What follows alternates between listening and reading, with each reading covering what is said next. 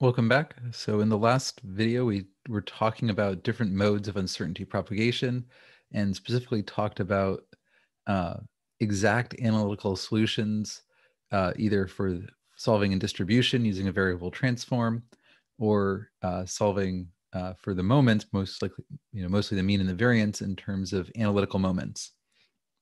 The first of these is very hard in practice, and the second isn't hard, but only really applies to cases when you have linear models.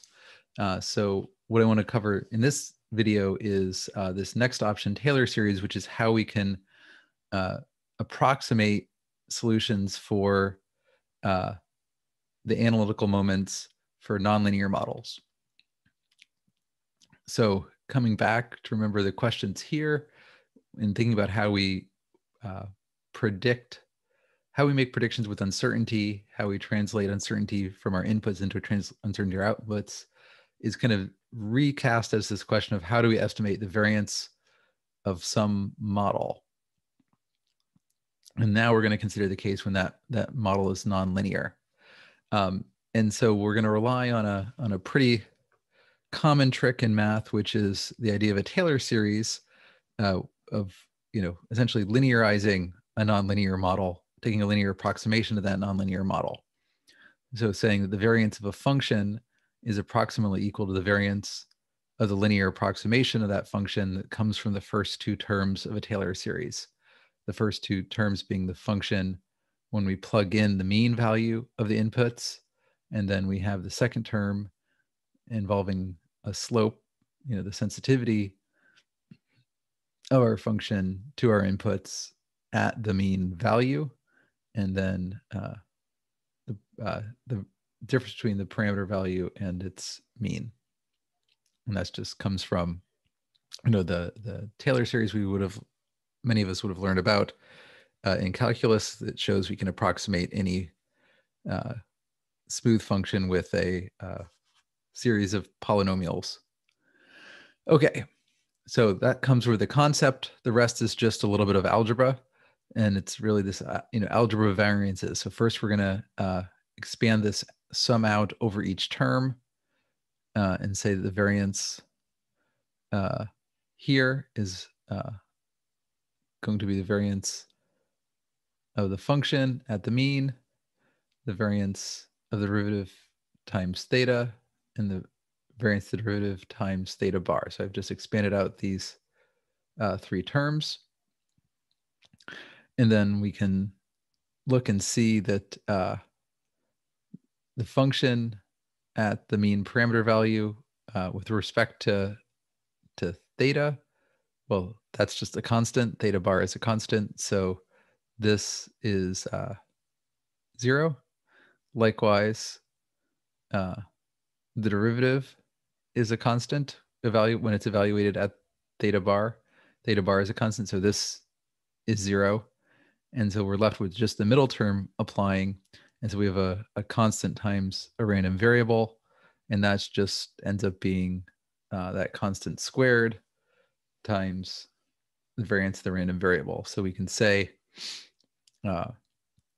for a univariate model, a model with only one parameter, in this case theta, the variance of the function will be approximately the derivative squared times the variance of that single input or single parameter theta.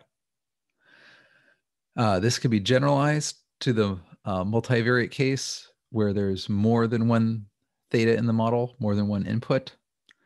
And there we have a sum of variance terms times, if for each of the theta i's, there's a variance term and a derivative term. And then there's the covariances between theta I and theta j.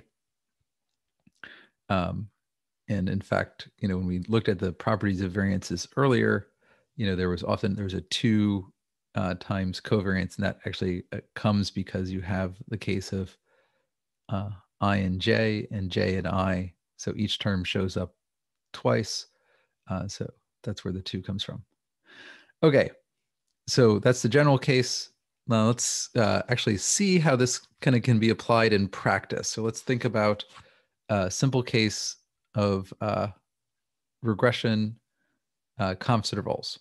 So we have a linear model, just intercept plus slope times x. And we want to know the variance around f of x. Well, we need to know the derivatives, so we can take the derivative with respect to the intercept. Df db v0 is 1. D beta 1 x db0 is 0. So that's just 1. And then we take the derivative with respect to beta 1. The first term is 0, and the second term is just x. And so then we can say that the variance of this function is just that first the sums of the different terms, 1 squared times the variance of b0, x squared times the variance of b1, plus 2 times the first constant 1 times the second constant x times the covariance between the two. And so we end up with actually, if you look at this from the perspective of x, we end up with a quadratic equation because there's an x squared term, an x term, and a term without x. So we just have a quadratic equation describing the variance in our function. And that quadratic is where the regression confidence interval gets its classic kind of hourglass shape. Cool. We can extend this to predictive intervals as well. So if we're interested in our predictive interval, then we have the intercept plus slope times x plus our residual error. And so the derivatives of the first two are the same as before. The derivative of the function with respect to error is just 1. And now we have the same terms we had before, the variance of beta 0, x squared, the variance of b, to x covariance beta 0, beta 1. We need to know the variance of epsilon. Well, that's just sigma squared by definition. That's the variance of our error. And it's common to assume that there's not a covariance between our residual error and our model parameters. That's a pretty common, and it bears out in most applications as well when you actually solve for these things. They tend not to have much covariance, so we're assuming that's negligible. If it wasn't, then you would have a covariance, a term for the covariance between the residual error and each of the slopes and the intercepts. And so again, if we apply this in practice, that gives this classic kind of hourglass shape to a regression confidence interval. A couple of things I wanted to reiterate here, which is to link back to our previous lecture on sensitivity and really kind of drive home that the variance in any model is strongly dependent upon these sensitivities. So this df d theta that's showing up here, again, that is our definition of sensitivity.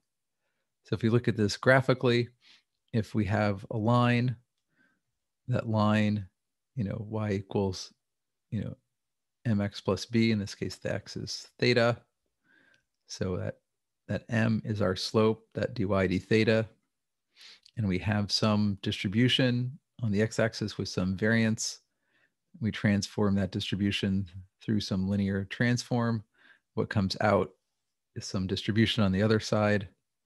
And the variance in that distribution, if this is a linear model, this is can be solved for exactly as m squared variance of theta, because again, variance of constant times a random variable is that constant squared times the variance of the random variable. Variance of a random variable plus a constant, well, that's just the variance of the constant is 0. And so we, again, from that perspective, recover this dy d theta squared variance of theta. If our model is not linear, then we are again taking a linear approximation, and instead of transforming the uncertainty in our inputs through our model into our outputs, we are instead transforming the uncertainty in our inputs through our linear approximation of our model into our outputs. And so in this case, instead of being an exact solution, it's an approximation. The variance in y is approximately the sensitivity, which is again the slope squared the variance in theta. Cool. So now we've kind of finished up our analytical approaches to thinking about uncertainty propagation. We're going to next move on to our numerical approaches.